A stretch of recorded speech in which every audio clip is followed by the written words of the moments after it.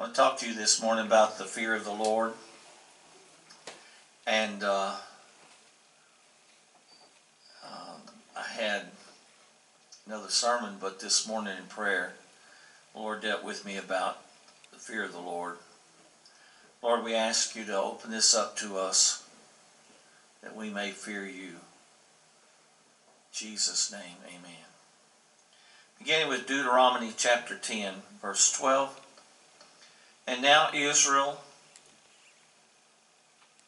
that's the church of the Old Testament. We're the church of the New Testament, supposed to be. Saying what applied to them applies to us here, especially in this case. What does the Lord your God require of you? People say, I just wish I knew what the Lord wanted me to do. I just wish I knew the will of God. I just wish whatever. Well, here's an answer. What does the Lord your God require of you? But to fear the Lord your God. That's number one, to fear the Lord your God. Everything else has to come out of that. To walk in all his ways, not the ways we like, or that please us, or that fit our agenda. And to love him. Now look at that. That's number 3 on this list. To love him. And to serve the Lord your God with all your heart and with all your soul. To keep the commandments of the Lord and his statutes, which I command you this day for your good. Whose good? Our good. Our good. It's for our good that we fear the Lord, our God. Now, to fear the Lord is to be a witness for the Lord. People say, well, I want to be a witness for the Lord. I want my life to be a witness for the Lord. But to fear the Lord is to be a witness for the Lord. People watching us, they see what we fear. They see what moves us, so to speak. But to fear the Lord is to be a witness for the Lord. We're saying that he's more important to me than anyone or anything. No matter what we claim or say, if we do not fear the Lord, we cannot be a witness unto him if we do not fear him. For our actions will prove us to be a false witness. We can sing, oh, how I love Jesus, but if we do not fear Jesus, we will not obey him. I fear a lot of things, and I love a lot of things. I love ice cream, but I don't fear ice cream. I appreciate fire when it's cold, but I fear what fire can do if it gets out of its place. Water's wonderful, but you have to fear water if a flood's coming or that will destroy things. Now, we will obey the one we love the most, because we fear losing our relationship with him. This is important this morning. We'll obey the one we love the most because we fear losing our relationship with him. If you don't really matter to me, if I don't really love you, I'm not going to fear losing your relationship. I'll say something like, hey, life was good before you came, life will be okay when you leave, You're not that important to me. But to fear losing our relationship with the Lord, that's what we're really talking about, fearing the Lord. The Lord's only going to put up with so much off of a person. Things that are not right. He's only going to put up with so much of that. I don't know where the line is, where his mercy stops and his chastisement or judgment begins. I don't know. You don't know. We must not presume that we know.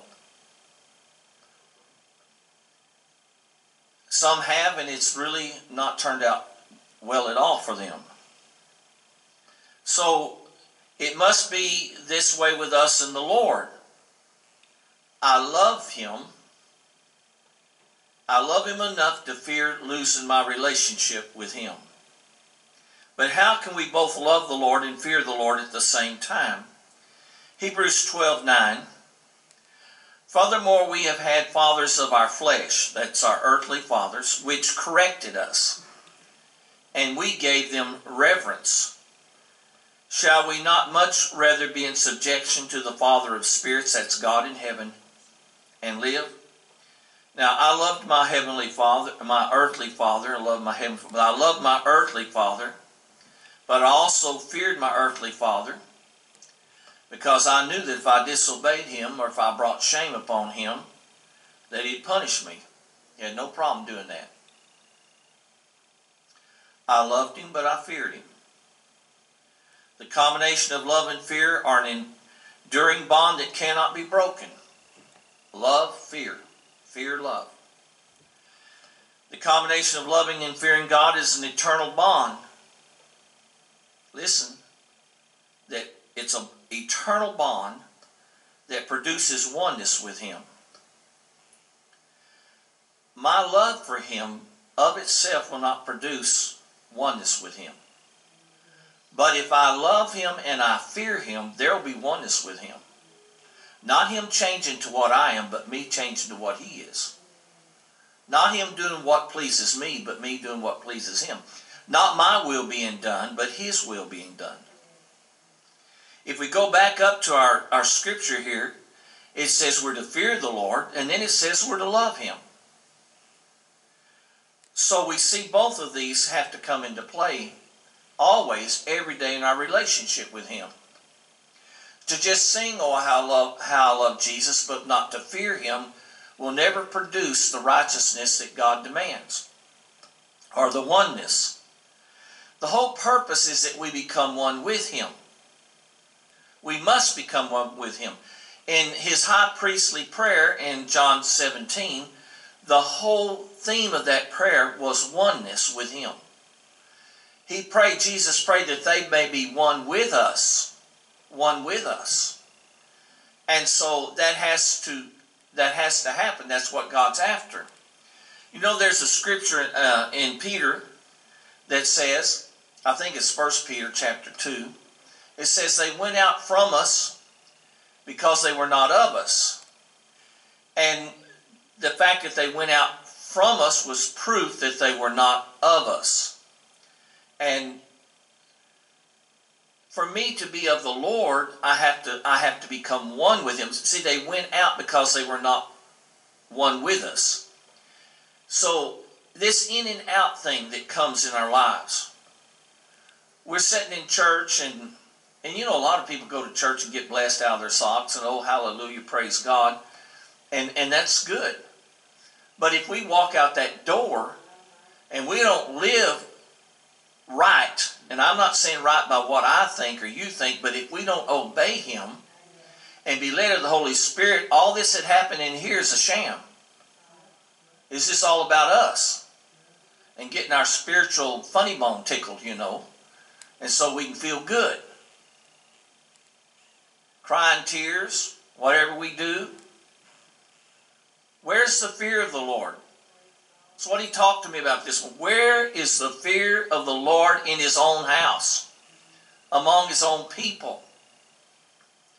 What do we mean fearing him? I'm not speaking so much about, you know, if I don't do this or that, he's going to kill me or he's going to send me to hell. I'm talking about the relationship. We cannot be disobedient and continue to have that relationship with him that's so necessary. Absolutely necessary. It's an eternal bond that produces oneness with him because it causes us to submit to him. He doesn't submit to us, we submit to him. We don't tell God what to do, he tells us what to do. We got to get that straight. We got to figure out which one's God and which one's the servant, you know. And we're not the God, so we must be the servant. And to do his will instead of doing our own will. And then he says, wherefore we receiving a kingdom which cannot be moved, let us have grace whereby we may serve God acceptably with reverence and godly fear, for our God is a consuming fire. Now, it's not that if we venture off and we don't practice fearing God and being in obedience to Him.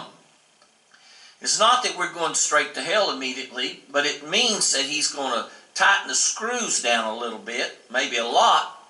You know what I'm saying? That we're going to feel the heat of the flame. He's a consuming fire. You know what I'm talking about this morning. I'm not saying you're going to lose your salvation every time you mess up. But we have learned that God knows how to deal with us.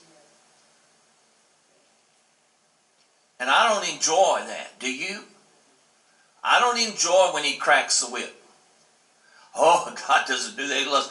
Well, we need to go back and read this chapter 12. Every son He receives, He scourges. That speaks of beating with a whip. Do you fear that? It's a wonderful place if we can come to it, to where we fear His displeasure. I don't know about you, but I'm going along through the day, and suddenly I realize I don't feel His presence. Now, if you never felt His presence, you don't know what I'm talking about. And why haven't you felt His presence? What you been running after? But if I go along and all this, I come to realize that I don't feel His presence. What happened? I start backtracking. When did it happen? Then why did it happen? What did I say? What did I do? Where did I go? What did I look at? What did I listen to that I lost His presence? And I'll tell you that His presence means everything to me. You don't. My stuff doesn't. He does. His presence. I don't mean this ugly. I'm not. But we all have to come to this place. I can live without you, and I can live without the stuff, but I can't live without His presence. But as long as you feel like you need somebody's relationship and somebody's stuff more than you need Him, the devil's he'll defeat you. You're already defeated. You're going down. It's a matter of time. He is a consuming fire. That doesn't mean just hellfire, folks. That's not exactly what it's talking about there. Talking about He's going to turn the heat up and burn some stuff out of you or out of me. And He knows how. Oh my, He knows how. We burn some trash out here, and sometimes if the lighter doesn't, work, we can't burn the trash. We don't know how to rub the stick and all that stuff together. And so, but I'll tell you what, His lighter always works. Are you hearing me this morning? His lighter always works. Never runs out of butane, propane, whatever's in that thing. It does not run out. He's very skillful too. Some people stand out there for 30 minutes trying to light that fire till they run the lighter empty. He is quick. He knows how. Woo, He knows how. It amazes me here. How long you been living? You don't everybody have to tell me, but how long you been alive? Oh, but just this short time we've been alive, we know everything now. Really? You know how long He's been around? Forever. And ever and ever. And all of a sudden, we come on the scene and I know as much as God knows. That's amazing, isn't it? It's just absolutely amazing. It's like a young person telling an older person how things are. If you're old enough yet, you look at him and say, oh, God have mercy on you, kid. You got some things to learn. God has to look at us and say, oh, have mercy on this child. Oh, you got some things to learn. Well, praise God. There's much to fear in life, but the greatest fear is the fear of loss. Of losing our life, of losing a relationship, of losing our freedom, losing our income, losing our reputation, losing pleasures or comforts. There are people that kill themselves because, and we've seen this, they've done something and they just can't face the consequences. They can't face the shame. It's not that they can't face death because they killed themselves, but they just cannot face the shame, the loss of their reputation. So they commit suicide. Y'all know what I'm talking about? I remember many years ago there was a bank, and a lot of my relatives had money in that bank. In fact, one of them owned a little store, and they rushed on Friday to get the money in the bank. On Sunday, the banker committed suicide. You know why? Because the bank was insolvent, and he let his insurance lapse. And he didn't want to face the people. He couldn't stand the loss of his reputation. All of us fear someone or something, but we choose whom or what we'll fear. We will not obey those that we do not fear.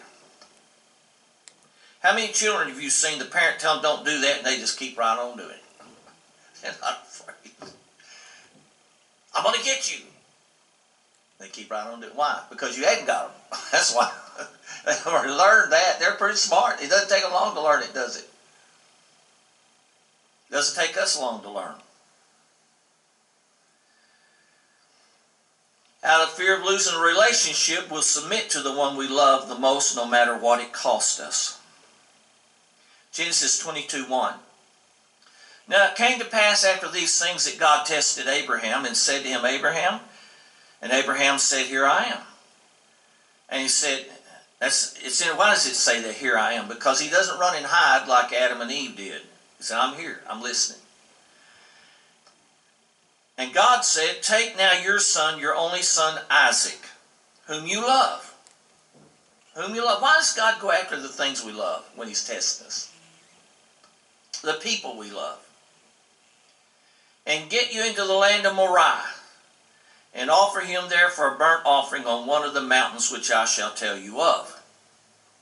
And Abraham rose up early that morning. Abraham doesn't have to wait 3 months to figure out if it's God talking to him or not. Abraham's also learning. We have to learn this. The longer you wait to do the will of God, the more possibility you'll talk yourself out of doing it, or somebody else will talk you out of doing it. He saddled his donkey, took 2 of his young men with him and Isaac his son, and he split the wood for the burnt offering and rose up and went to the place of which God had told him. This place, by the way, is the Temple Mount today in Jerusalem. Then on the 3rd day, Abraham, and that's interesting because, listen, God had his eye on that Mount Moriah. He had his eye on it before the children of Israel ever made it their capital, Jerusalem. And I'm just saying that to say that God has places. And he has a place on this earth that's very important to him. It's the apple of his eye. He'll defend it. He's going to defend it. You know that? That's coming. When they come against Jerusalem, there's going to be a final time. God said that's the last. You know Jerusalem's already been destroyed. I believe it's 26 times. Totally destroyed. When I went there, they took us down under the ground, and we walked through there where they'd excavated out shops and things and streets under all the rubble that's been pulled down on top of it, and then more pulled down on top of it. But there's coming a time, he said, not again. You're not going to do it again. And it says he's going to come, and with the sword of his mouth, he's going to defeat all the armies of the world that come against that place. On the 3rd day, he lifted up his eyes. It's a 3-day journey, and saw the place afar off. And they came to the place which God had told him of. And Abraham built an altar there, and he laid the wood in order. And he bound Isaac his son, and laid him on the altar on the wood. And Abraham stretched forth his hand, and took the knife to slay his son. He's ready. And the angel of the Lord called him out of heaven, and said, Abraham, Abraham. And he said, Here I am. Who is the angel of the Lord? This is interesting. But this angel of the Lord is Christ himself, appearing in the Old Testament. It's the very person who was represented by this offering. Isaac is a representation of Christ dying for our sins. And Abraham is a representation of the Father giving his son. And then the Christ who is being represented appears himself and says, Abraham, do not touch the boy. Now, if you want to see the proof of that, you look on down to verses 16 and 17, that it is Christ himself. Verse 12, and he said, the Lord said, the angel of the Lord, which is the Lord, lay not your hand on the lad, neither do anything to him. For now, listen to this, for now I know that you fear God.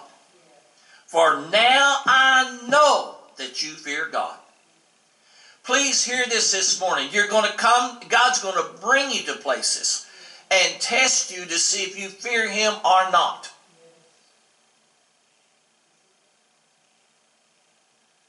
This is the test. This is not a chapter test. It's not a unit test. It's the test.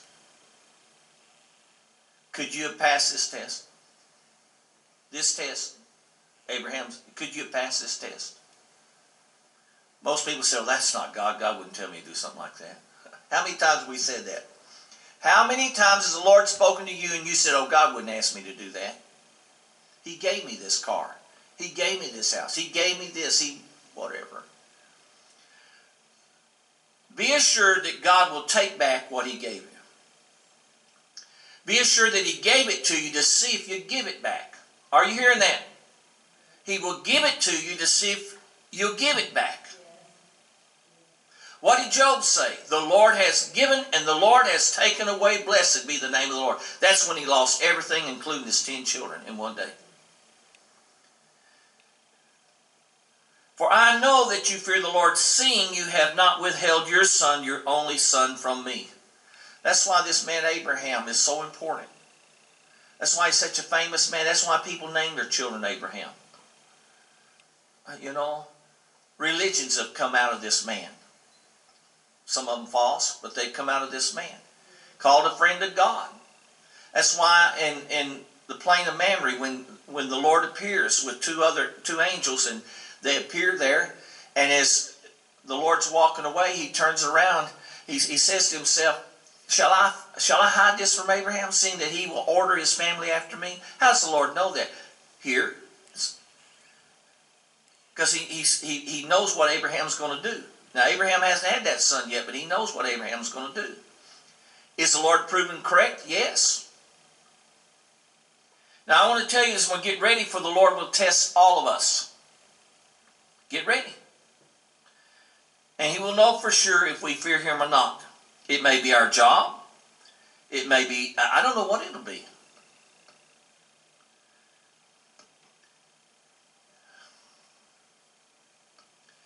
Years ago, years ago there was a man, many years ago, there was a man he didn't really come to church 2 or 3 times I saw him, but his wife always came.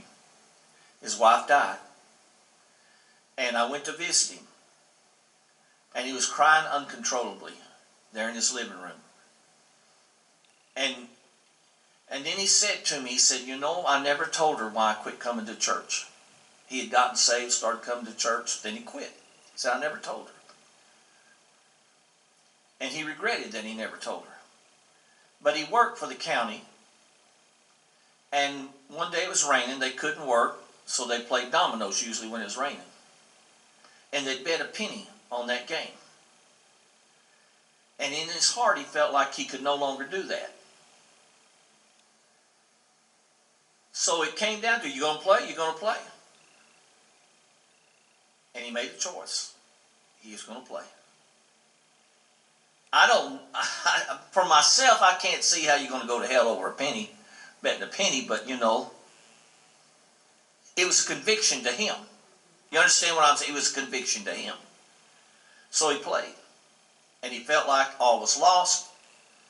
He felt like he had done wrong, and he quit coming. I believe it was a setup of the devil. All these things are setups. But it was a test for him, and he failed the test. He couldn't say to those guys, you know what, I just don't believe I can gamble that penny anymore. People, it wasn't over a penny. It was over, are you going to stand up for the Lord or not? And the test is coming to all of us. Who do we fear? Those guys that we work with or Him? Who do we fear?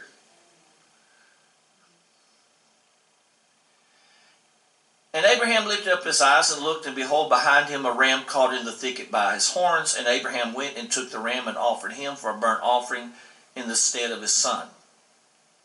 And Abraham, and this is so much in here about the law of Moses hasn't even been given yet, which required such a sacrifice of an animal. And Abraham called the name of that place Jehovah-Jireh, as it is said to this day, in the mount of the Lord it shall be provided.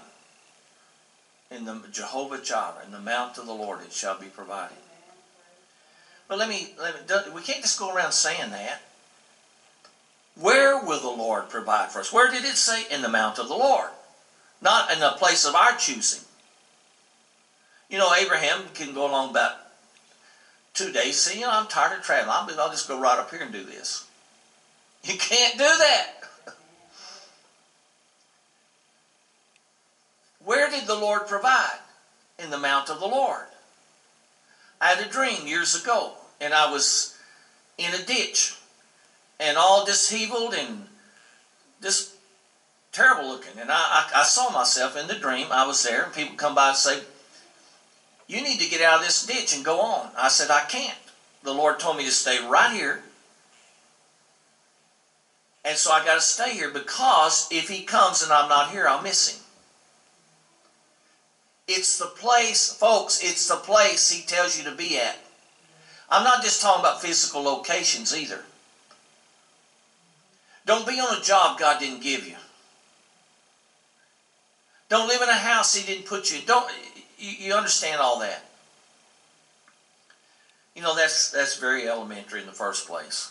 How many people call themselves children of God, call themselves the people of God, and everything they've got around them is of something of their own choice that their flesh wanted, and none of it's God. Just totally out of order. Just totally out of order. What do we do when we find out we have missed God on something? I really can't tell you that this morning. But you got to go to the Lord and see what He says to do about it. In the book of Nehemiah, they found themselves out of order. The men had disobeyed the word of the Lord, the law of Moses, and had taken to themselves wives of foreign nations. You know what they had to do? They had to send those wives back with their children. I heard the other day how many thousands of this involved. It was tremendous. Well, our population of our city is going to go down if we do that. We can't do that. You know, I'm sure those men loved those women, loved those children. Abraham faced the same test. He had to send Ishmael away, whom he loved. Now, where does the Lord provide for us? In the mount of the Lord. In the place that the Lord leads us to, not to the place of our choice or our desire. And the angel of the Lord called Abraham out of heaven the second time and said, by myself I'm sworn. See, this is where we know it's Christ. Said the Lord, for because you have done this thing and have not held your son, your only son, that in blessing, here's the reward for fearing the Lord. Here's the reward. That in blessing I will bless you, and in multiplying I will multiply your seed as the stars of heaven, as the sand which is upon the seashore, and your seed shall possess the gate of his enemies. And in your seed shall all the nations of the earth be blessed, because you have obeyed my voice. He proved his obedience. He proved his fear of the Lord by his obedience. Now, he's saying that all the nations of the earth will be blessed because his seed. Who is that seed going to be? Christ the Lord. Come forth out of Abraham's seed. But let me say this morning to all of us. Christ must come from someone's seed. And is he going to come out of us? Is the Lord going to come out of us? He said Christ is going to come out of you, Abraham, because you feared me. He has to come from someone's seed, and it is out of this man, that God chooses to bring forth His Son in the flesh upon this earth to represent Him. Now I want to give you some facts concerning the fear of the Lord. There's nothing dirty or unrighteous about the fear of the Lord. The fear of the Lord is not a one-time activity. Psalm 19:9, the fear of the Lord is clean, enduring forever. The Lord will not force us to fear Him in this life, Therefore, it's up to us to choose to fear the Lord in all things. 2 Chronicles 19:7. Wherefore now let the fear of the Lord be upon you. Let it be. He won't force you. Take heed and do it, for there's no iniquity with the Lord our God, nor respect of persons, nor taking of gifts. What is he looking for? Not some bribe. What's the Lord looking for? Not us doing something for him. I'm going to build this for you, Lord, if you do. No. What's he looking for? That we fear him. Now, Proverbs 8:13, the fear of the Lord is to hate evil, pride and arrogance and the evil way, and the perverted mouth do I hate. Now, the things we hate prove whether or not we fear the Lord. Do we hate what he hates? Proverbs 15:16, better is little with the fear of the Lord than great treasure and trouble therewith. Better is little with the fear of the Lord. The pursuit of the fear of the Lord and the pursuit of wealth is what we see here. And they have no common ground, and they have no common results. Proverbs 23:17, let not your heart envy sinners, but you be in the fear of the Lord all the day long. This is telling us to what extent and how long should we fear the Lord. Isaiah 11:1, and there came forth a rod out of the stem of Jesse, Jesse being the father of David, all descendants of Abraham, and a branch shall grow out of his roots. And the Spirit of the Lord shall rest upon him, the Spirit of wisdom and understanding, the Spirit of counsel and might, the Spirit of knowledge and of the fear of the Lord. Isn't that in? This is speaking of Christ. And we see Christ our example in all things. In all things is going to fear his heavenly Father. The fear of the Lord does not come from a fear of punishment. Hear this. Are you hearing what I'm saying? The fear of the Lord should not come from a fear of punishment, but it is a spirit of fear of displeasing the Lord, and it comes only from the Holy Spirit working in us. A spirit of fearing the Lord. I know there's some bad spirits out there. Do you know that? I've had some come on me. I've had a spirit of fear, but it's not a spirit of fear in the Lord. It's a spirit of fear of something else. Only the Holy Spirit can give you the spirit of the fear of the Lord. I want that. I want him to give me a spirit of fear of the Lord. I can't trust my own self to have this spirit. We cannot. Oh, I'm going to fear the Lord. Not unless the spirit of fear comes from the Lord. The spirit of fear of the Lord from the Lord.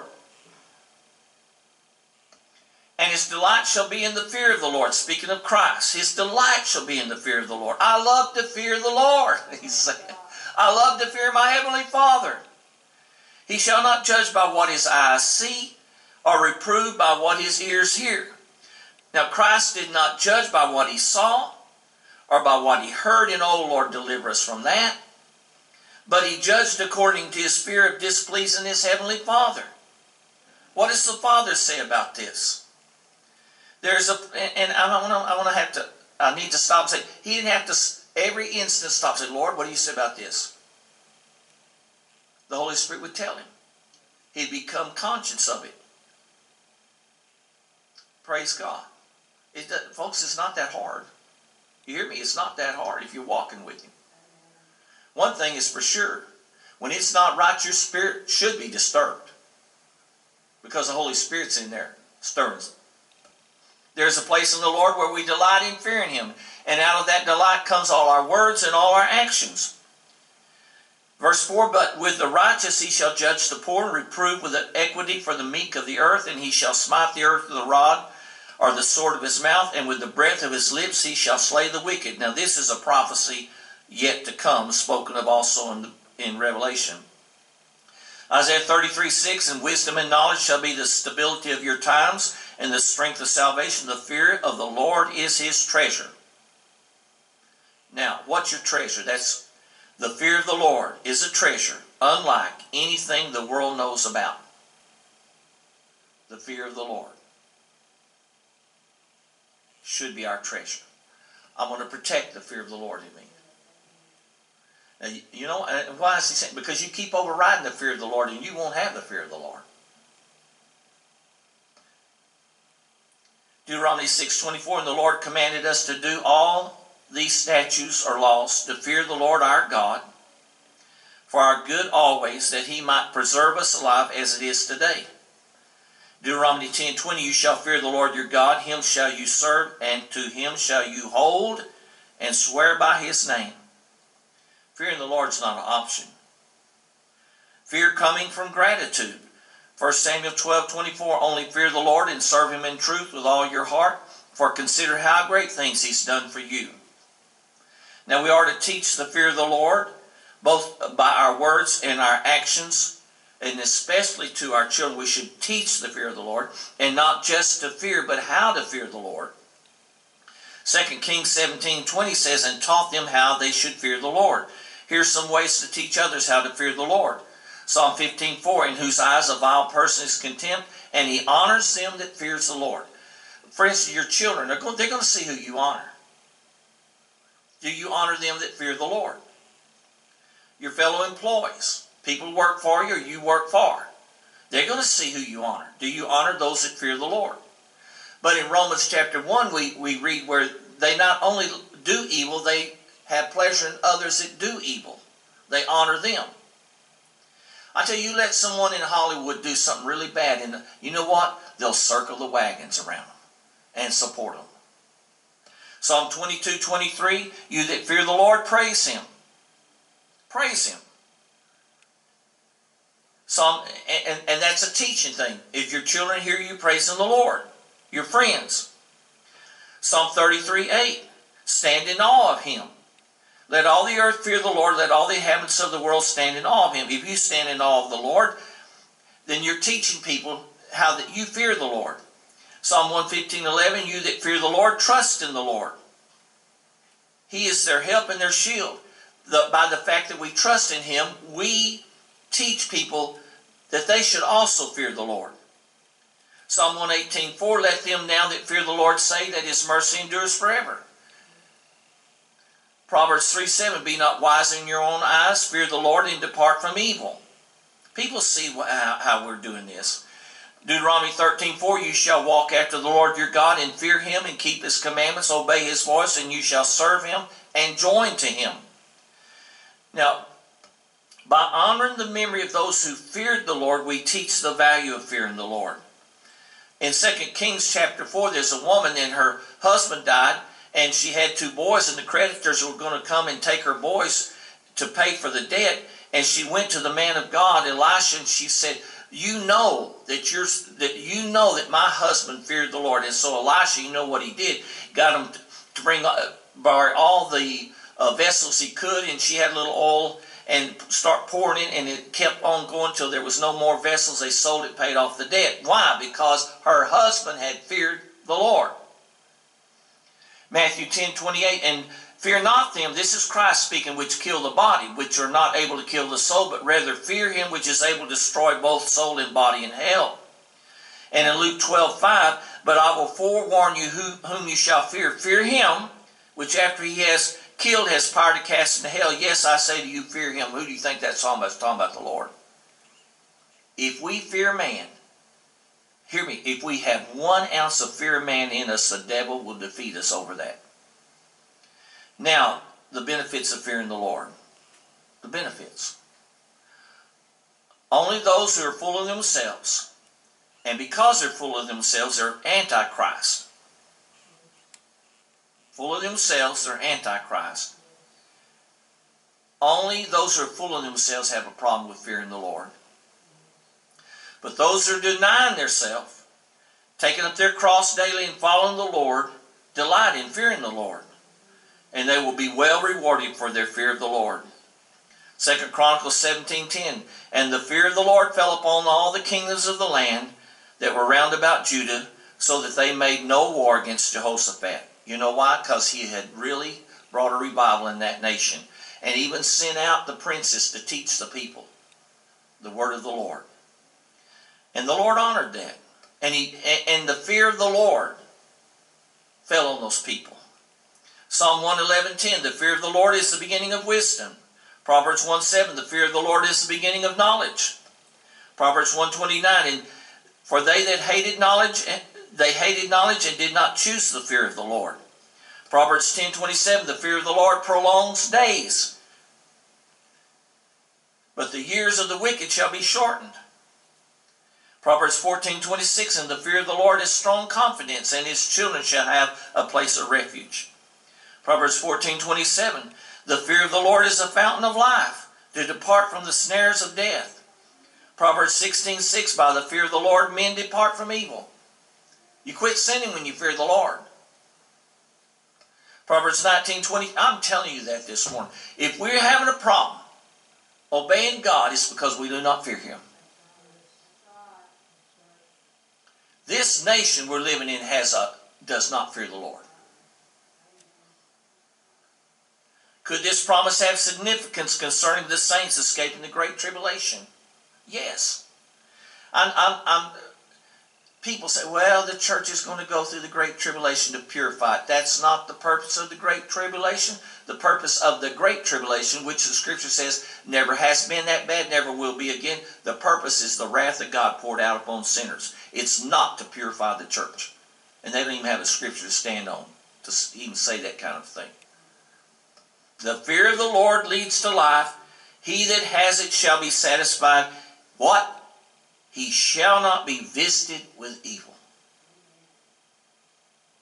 Acts 9:31. Then had the churches rest throughout all Judea and Galilee and Samaria, and were edified or built up, walking in the fear of the Lord and in the comfort of the Holy Ghost.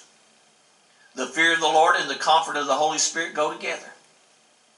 Psalm 27:1. The Lord is my light and my salvation. Whom shall I fear? The Lord is the strength of my life. Of whom shall I be afraid? Praise God. Hallelujah. Fear the Lord, and you don't have to be afraid of anyone else. When we fear the Lord, we need not fear man or what man can do. Psalm 34:9. Oh, fear the Lord, you his saints, for there's no want to them that fear him. No want, no lacking. Psalm 115:13. He will bless them that fear the Lord, both small and great. Psalm 25:14. The secret of the Lord is with them that fear him, and he shall show them his covenant, or perform toward them his promises. Do you hear that? The secret of the Lord is with them that fear him. He's going to show you things that nobody else is going to know or see because you fear him. Psalm 33:18. Behold, the eye of the Lord is upon them that fear him, on them that hope in his mercy. Psalm 34:7. The angel of the Lord encamps round about them that fear him, and delivers them. Psalm 85:9. Surely his salvation is near them that fear him, that glory may dwell in their land. Psalm 103:11. For as the heaven is high above the earth, so great is his mercy toward them that fear him. Psalm 103:13. Like as the Father shows compassion to his children, so the Lord shows compassion to them that fear him. Psalm 103:17. But the mercy of the Lord is from everlasting to everlasting upon them that fear him, and his righteousness to children's children. Now that's interesting. If you will fear the Lord, it doesn't matter what your grandpa did. I'm talking about what they call generational curses, passed down generations. And you got to go somewhere and get someone to break that curse off of you. No. You fear the Lord, you'll break that curse. Because he said it very plainly, and his righteousness to children's children. Who to? Who is that to? Those that fear him. You can break that chain. Praise God. Hallelujah. Psalm 111:5. He has given food to them that fear him, and he will ever be mindful of his covenant. Psalm 145:19. He will fulfill the desire of them that fear him. He also will hear their cry and will save them. Psalm 147. You're not going to lose fearing the Lord. What is fear? Fear that we're going to lose something. Oh, if I obey God, if I do that, I'm going to lose my friend. Well, look at all these benefits you get. Can your friend do these things for you? Can the government do it? Can your employer? Psalm 147:11, the Lord takes pleasure in them that fear him. Luke 1:50, and his mercy is upon them that fear him from generation to generation. I'm almost finished here. An eternal blessing upon those that fear the Lord. Revelation 19:5. And a voice came out of the throne saying, throne in heaven, where Christ ascended to, the throne of his Father. Praise our God, all you his servants, and you that fear him. Now, get that. You that fear him. From the least to the greatest. And I heard as it were the voice of a great multitude, as the voice of many waters, as the voice of mighty thunder, saying, Hallelujah, for the Lord God omnipotent reigns. Let us be glad and rejoice and give honor to him, for the marriage of the Lamb is come, and his wife has made herself ready. Who are the ones that will be among this great multitude he's talking about here? Sound of many waters, of mighty thunder. There's so many. The voices are so many. Who's in this multitude at the marriage supper of the Lamb? Who is it? We read it at the beginning. Those that fear him. That's who's going to be there. A church of people that will not fear the Lord will also not make themselves ready for the marriage supper of the Lamb. I tell you, they will not. But they are rather attempting to enter in without a wedding garment on. And when that man was seen, he was bound hand and foot and cast into the lake of fire. And to her was granted that she should be arrayed in fine linen, clean and white, for the fine linen is the righteousness of saints. And he said to me, Right, blessed are those which are called to the marriage supper of the Lamb. And he said to me, These are the true sayings of God. It all depends on us fearing the Lord. Fearing the Lord. Well, I fear the Lord, but I also fear my boss. I understand that. But who do you fear the most?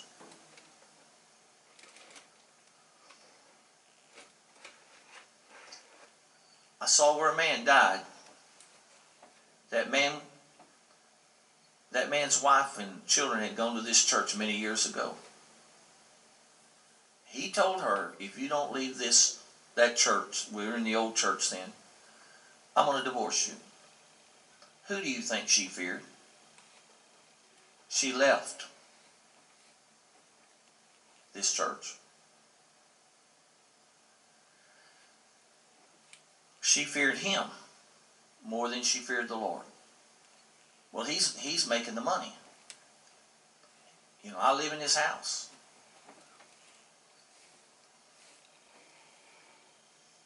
He divorced her anyway. Whatever you leave God over, you'll lose. Hear me that. Hear when I say that. Whatever you leave God for, you will lose. I'm telling you, it's written in stone. You can't keep it. You put it before the Lord. I have to be careful, but I had two daughters. One of them's passed a long time ago. None of that paid off for anybody.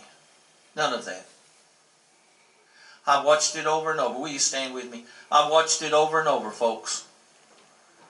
You and I, we will all be tested on who do we fear. Who do we fear? And in the coming days in this nation, we're going to be severely tested on who do we fear. Who do we fear? But they that fear the Lord, oh praise God, they'll not lack or want anything. His eye is upon them. His blessings are upon them. 3 Hebrew men, young men, had to decide, do we fear the king or do we fear the Lord? And they went into the fiery furnace.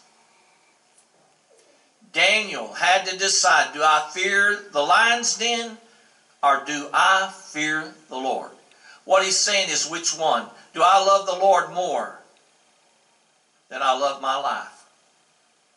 He went in the lion's den and the lions never touched him. The fire never burnt, not even a smell of smoke on those 3 young Hebrew men. But some have lost their lives because they feared God more than they feared man. And they're losing them today. But what a reward awaits them. Let me tell you something. We're all going to die. Unless the rapture takes place first and we're ready. We're all going to die. Lord, help us. Praise God. We're asking you, Lord, this morning for a Holy Spirit of fear of the Lord to come upon us and to rule our lives. That we'd rather die than disobey you or displease you in any way. We fear the loss of your relationship. And we're not fools thinking we can do what we want to and you're still going to have a relationship with us. I know that doesn't work. I know it doesn't. My own self. Praise God. If you come and stand, we want to pray for you this morning. Praise God.